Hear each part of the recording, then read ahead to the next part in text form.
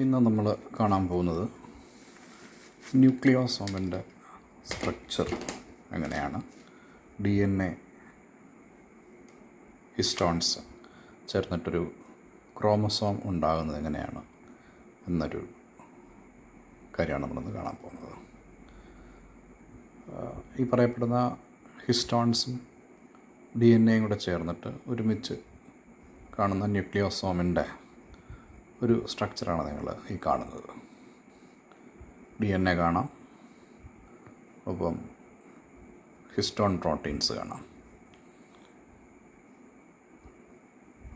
എന്താണ് ഈ ഹിസ്റ്റോൺസ് എന്ന് ചോദിച്ചാൽ, ഹിസ്റ്റോൺസ് സ്പെഷ്യലൈസ്ഡ് ബേസിക് പ്രോട്ടീൻസാണ്.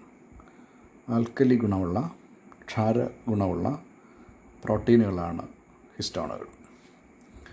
എങ്ങനെയാണൊരു പ്രോട്ടീന് ക്ഷാരഗുണം ഉണ്ടാകുന്നത് എന്ന് ചോദിച്ചാൽ, സ്വാഭാവികമായിട്ടും ക്ഷാരഗുണമുള്ള അമിനോ ആസിഡുകൾ അധികമായിട്ടുണ്ടെങ്കിൽ ആ പ്രോട്ടീനിന് ക്ഷാരഗുണം ഉണ്ടാവും. ക്ഷാരഗുണമുള്ള അമിനോ ആസിഡുകളെന്ന് പറയുന്നത്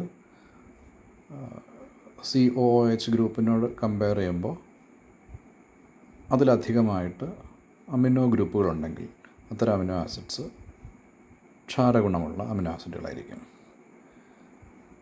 അപ്പോൾ ഈ ബേസിക് അമിനോ ആസിഡ്സ് എന്ന് പറയുന്നത് പ്രധാനമായിട്ടുള്ളത് ലൈസിനും ആർജിനൈനുമാണ്. നമുക്കറിയാം. കൂടുതൽ അറിയാൻ വേണ്ടിയിട്ട് അമിനോ ആസിഡ്സിൻ്റെ സെക്ഷൻ ഒന്ന് നോക്കുക. അപ്പോൾ ഇവിടെ നമുക്ക് 5 തരം ഹിസ്റ്റോൺ പ്രോട്ടീൻസ് കാണാം. H1 histone, H2A histone, H2B histone, H3 histone, H4 histone എന്നിങ്ങനെയാണ് ആ ഹിസ്റ്റോണുകളുടെ പേരുകൾ. അതിൽ നമുക്ക് ഓരോ ഹിസ്റ്റോൺ ടൈപ്പ്, അതിൻ്റെ മോളിക്കുലർ വെയ്റ്റ്, എത്ര അമിനോ ആസിഡുകൾ ചേർന്നാണ് ആ പ്രോട്ടീൻ ഉണ്ടാക്കിയിരിക്കുന്നത്, അപ്രോക്സിമേറ്റ്ലി എത്ര ശതമാനം ലൈസിനുണ്ട്, എത്ര ശതമാനം ആർജിനൈനുണ്ട്, ഇത് രണ്ടും ആയിരിക്കും അതിൽ കൂടുതലായിട്ടുള്ളത്. അതുകൊണ്ടാണത് ബേസിക് ആയിരിക്കുന്നത് എന്നുള്ള കാര്യം ഇതിനകത്ത് നമുക്ക് കാണാം. മറ്റൊരു കാര്യം കാണാവുന്നത്, ഈ ഹിസ്റ്റോൺസ് എല്ലാം തന്നെ കൺസേർവ്ഡ് പ്രോട്ടീൻസ് ആണെന്നുള്ളതാണ്. കൺസേർവ്ഡ് എന്ന് വെച്ചാൽ വിവിധ ജീവിവർഗ്ഗങ്ങളിൽ നോക്കിയാൽ അവയ്ക്ക് വലിയ വ്യത്യാസങ്ങളില്ല. വളരെ കുറച്ച് ഭാഗങ്ങൾ മാത്രമേ വ്യത്യാസം കാണിക്കുന്നുള്ളൂ. അപ്പോൾ ആ വ്യത്യാസമുള്ള വേരിയബിൾ റീജിയൻസ്, ഹെലിക്കൽ പാറ്റേണുള്ള ഭാഗങ്ങൾ, കൺസേർവ്ഡ് സീക്വൻസസ്, ഇത് ഇവിടെ പ്രത്യേകം കാണിച്ചിട്ടുണ്ട്. ഇവിടെ ഒരു ഹിസ്റ്റോൺ അസംബ്ലി നടക്കുന്നത് എങ്ങനെയാണെന്നാണ് കാണിച്ചിരിക്കുന്നത്. ഉദാഹരണത്തിന് H1 histone, H2A histone, H3 histone, H4 histone എന്നിങ്ങനെയുള്ള ഹിസ്റ്റോണുകളാണ് ഒരുമിച്ച് ചേരുന്നതെന്ന് പറഞ്ഞു. ഈ ഹിസ്റ്റോണുകൾ H1 ഹിസ്റ്റോൺ പ്രത്യേകം നിൽക്കും, അതെവിടെയാണ് നമുക്ക് പിന്നീട് പറയാം.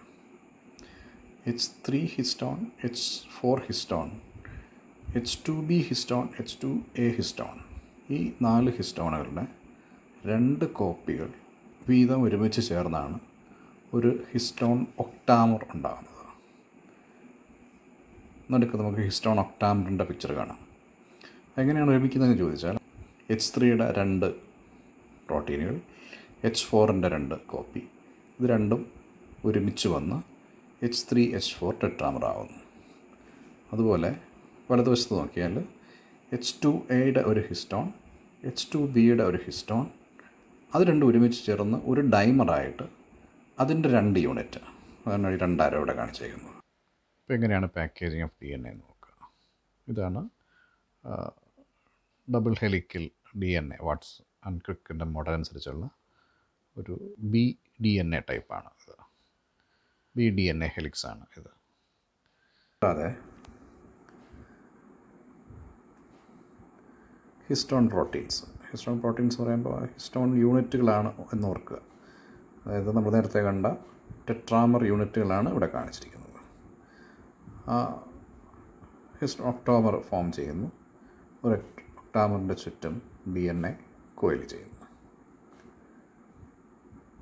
ശരിക്കും ഒരു 1.25 ചുറ്റ്, 2 ചുറ്റ് കംപ്ലീറ്റ് ചെയ്യുന്നില്ല എന്ന് നമുക്ക് കാണാം.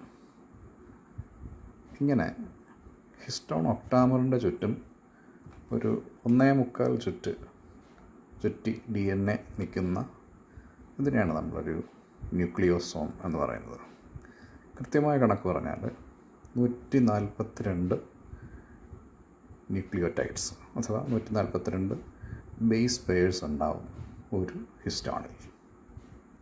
ഇങ്ങനെ നിരവധി ഹിസ്റ്റോൺസ് DNA കോംപ്ലക്സിൽ ഫോം ചെയ്യും.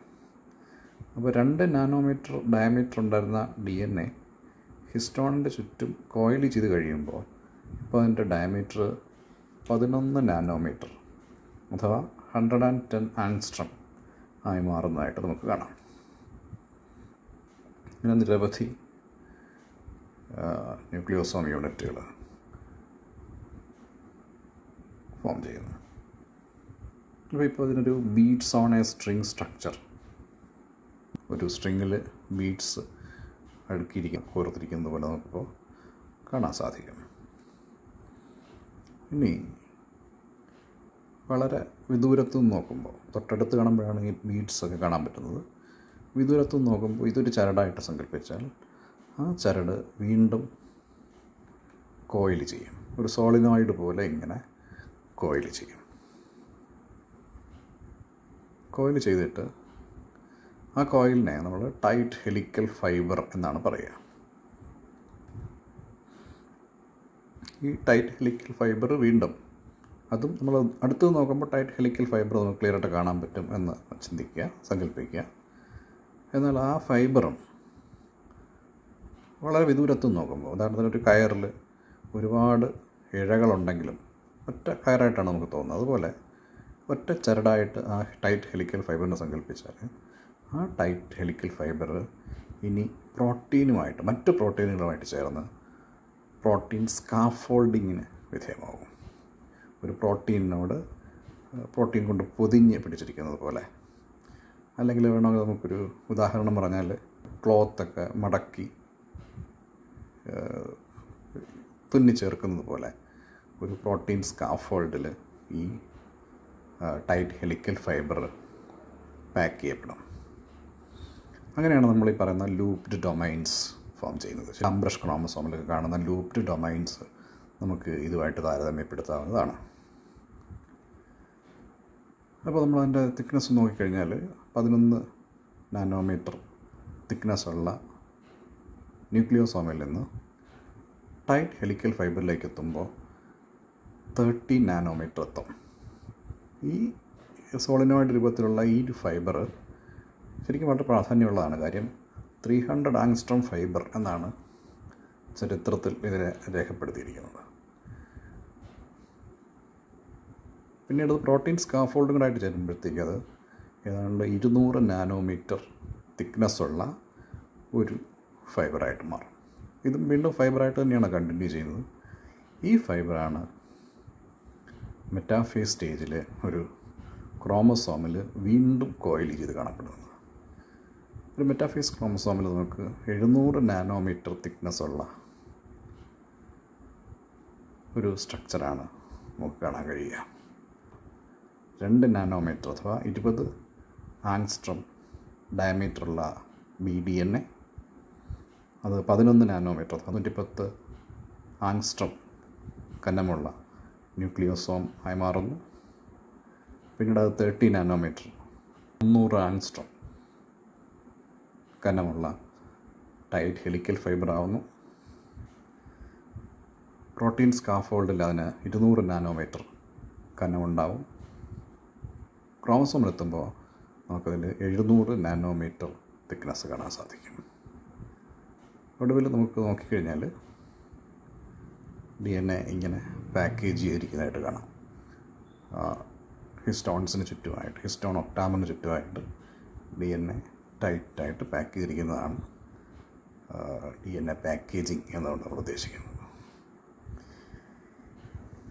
ഇനി ഈ ന്യൂക്ലിയോസോമിന് ഇടയ്ക്കുള്ള സ്പേസ്, അത് ഏകദേശം 10 മുതൽ 18 വരെ ന്യൂക്ലിയോടൈഡ്സ് നീളമുള്ളതാണ്. ഭാഗം അഴിഞ്ഞു പോകാതെ പാക്ക് ചെയ്യുന്ന രീതിയിലാണ് H1 ഹിസ്റ്റോൺസ് അറേഞ്ച് ചെയ്തിരിക്കുന്നത്. H1 ഹിസ്റ്റോൺ അപ്പോൾ ഒരു ന്യൂക്ലിയോസോം യൂണിറ്റിന് പുറത്തായിട്ട് ആ ഫൈബറിൽ പാക്ക് ചെയ്തിരിക്കുന്നതായിട്ട് കാണാം. ഇതും ഡി എൻ എയുടെ പാക്കേജിങ്ങിൻ്റെ മഹത്വം വിളിച്ചു പോകുന്നൊരു പിക്ചറാണ്. ആ നടുക്ക് കാണുന്നതാണ് പ്രോട്ടീൻ.